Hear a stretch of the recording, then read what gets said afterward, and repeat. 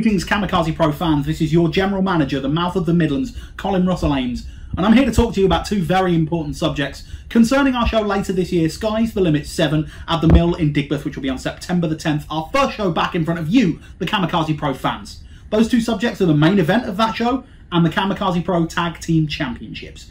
You see, on that show we will be crowning brand new tag team champions in the main event in a blockbuster four-corner elimination match featuring four of the very best teams that we could find from both within and outside Kamikaze Pro, all invited to compete to become the new tag team champions.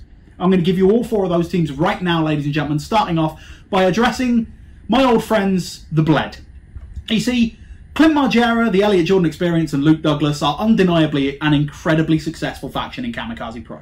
Nobody is going to be able to say that they're not, and I'm not going to stand in their way either. So I am going to give them a shot at the Tag Team Championships. However, I am going to decide which two members get that shot. And the reason for that is that the Elliott Jordan Experience is a busy man these days. He won the Over-the-Top Rumble on our final show before the shutdown. He earned himself a future shot at the Kamikaze Pro Championship. But in that Rumble, the reason that he won was at one point he was not off the apron but saved. He was caught by Luke Douglas before he hit the floor. At that exact same moment, Clint Margera was also knocked from the apron. Luke Douglas was presented with a choice and he chose Elliott. Clint Margera, the leader of the Bled, was allowed to fall to the floor and was eliminated from that match.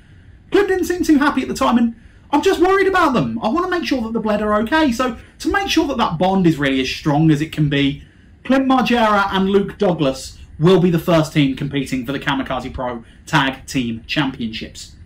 And speaking of the Over-the-Top Rumble, that also leads us to the second team in the match. You see, one man who has been a good friend of Kamikaze Pro and has been around for a couple of years now is Chuck Mambo. His friend, Mr. TK Cooper, his wonderful tag team partner, also turned up in that Rumble after a long time away from Kamikaze Pro. I'm very pleased to say that both of them will be back. They will be in the main event. Sunshine Machine will be the second team. Sunshine Machine recently have been very successful all around the world. You may have seen them recently even on the WWE Network. Another tag team that have been incredibly successful on those are Ethan Allen and Luke Jacobs' Young Guns. I'm delighted to say that both of them will be making their Kamikaze Pro debut at Sky's the Limit 7. They will be the third team in that contest.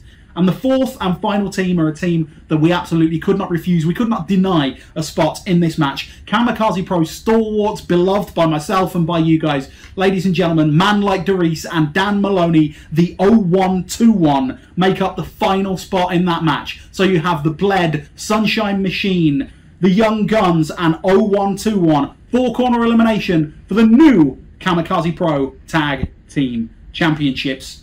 We'll see you on September the 10th at Sky's the Limit 7 at the Mill in Digbeth. Until then, keep it pro.